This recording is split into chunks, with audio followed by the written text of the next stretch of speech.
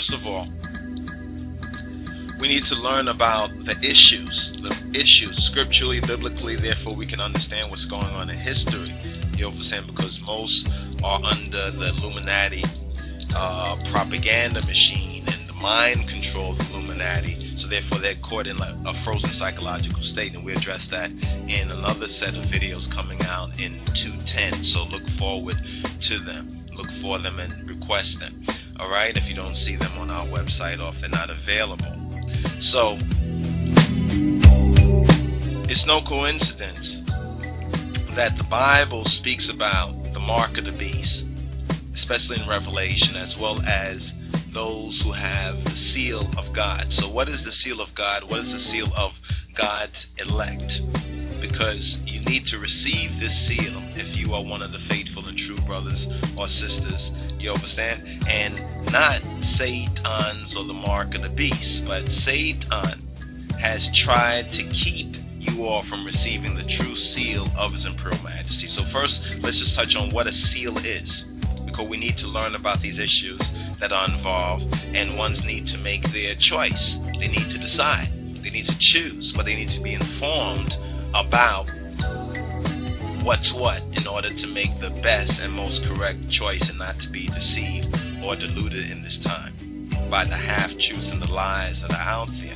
Because it's closing time. We're now in the closing time of the vision, of the prophecy, of the so-called end time or last days.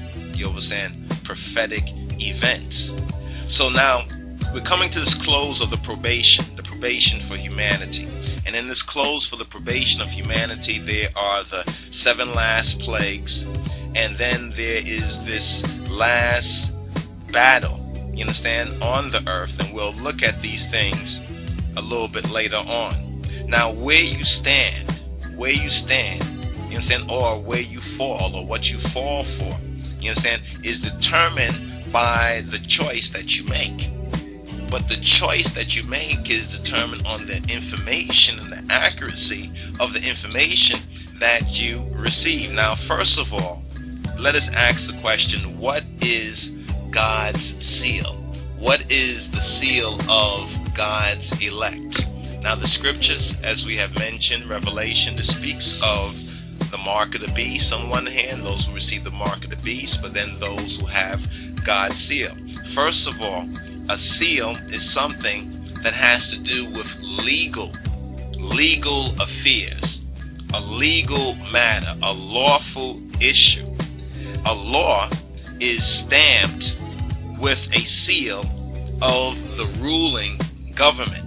When the Bible speaks of the kingdom of God, you understand, it is actually speaking of the government, the Mengist, the government of God, as well as it speaks of the kingdom of the heavens. Now, the kingdom of the heavens and the kingdom of God that's found in the Gospels, New Testament, is distinguished by 5 marks. There are 5 distinguishing points of the two. They are not literally the same, and we need to understand the difference between the kingdom of God and the kingdom of the heavens. You understand? Because one of the main differences is that the kingdom of God is only entered into through the new birth, through being born again, as Jesus Christos, the perfect example, says, and as His Imperial Majesty HAILE SELASSIE bears witness. So we as faithful Tafari must bear witness to that. So a law is stamped with a seal of the ruling or the authorized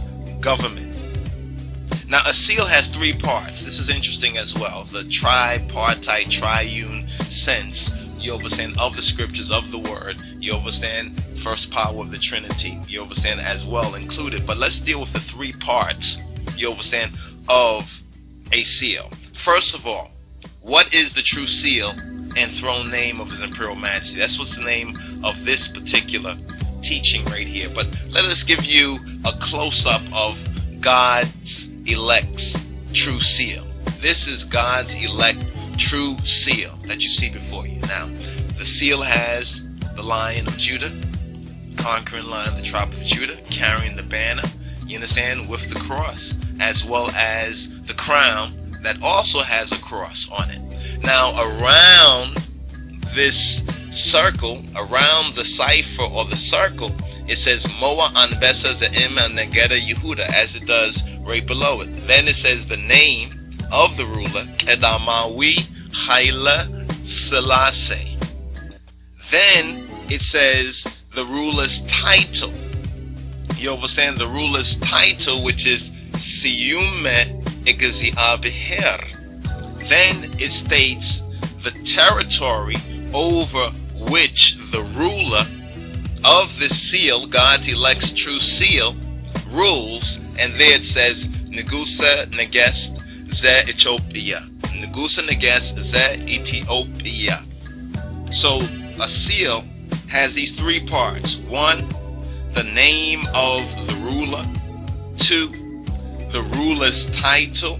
And 3, the territory over which he rules. Now, when a government, a mengist, or a kingdom's seal is on a hug, is on a law, or it's on a currency, it makes that law or that currency official. As many of y'all, I and I would say official, but it makes that official when the seal is on the law or the currency. The entire loyal and faithful nation stands behind it, stands behind that seal, defends that seal, protects that seal, and keeps that seal.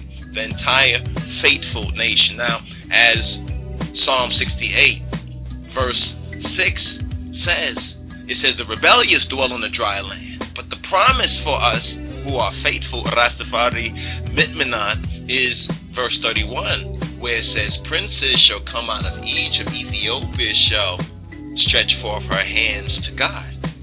That's the whole entire loyal nation. Now, God's seal makes his law official. The entire loyal universe stands behind God's seal. So it's very important for us to understand the importance of God's elect true seal.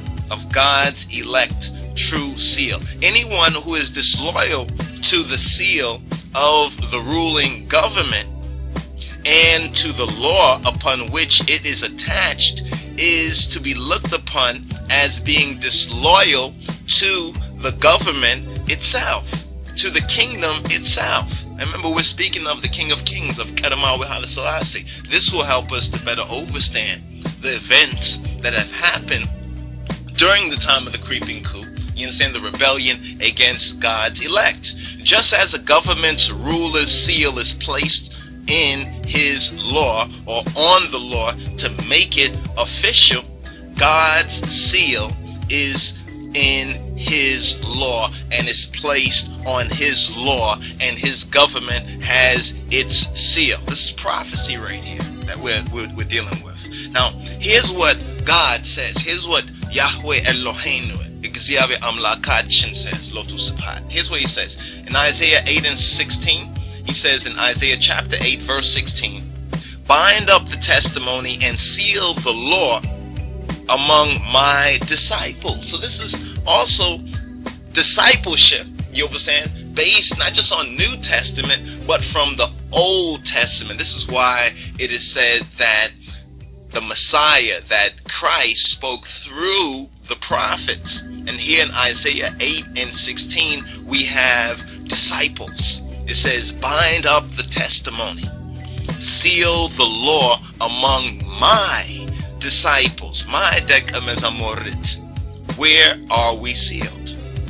This is now the next key question. Where are we sealed? You understand? Since this is the seal of God's true elect. This is the seal of God's true elect. You understand? But where are we sealed? We're sealed in our minds, in our foreheads, according to the scripture.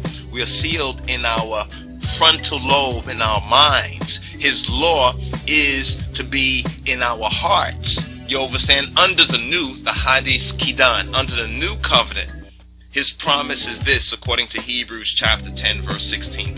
This is the covenant. This is the Kal Kidan that I will make with them after those days. This is the covenant You understand that I will make with them after which day. So we have to understand the historical aspect of this. You understand? After those days, saith Yahweh, saith Adonai, I will put my laws in their heart and in their minds. See the frontal lobe? In their minds will I write them. Who's going to write them? Is it me or you? No, he's going to write it through the new birth and through the receptivity of the Memphis Caduce of the Holy Spirit. It's the Holy Spirit that places the seal of God and of God's elect in our foreheads when we choose it, when we receive it. You understand? We are called. You understand? We are to choose it, become chosen, and then to be faithful to it. Tripartite, 3 parts. Once again, 1, 2, 3.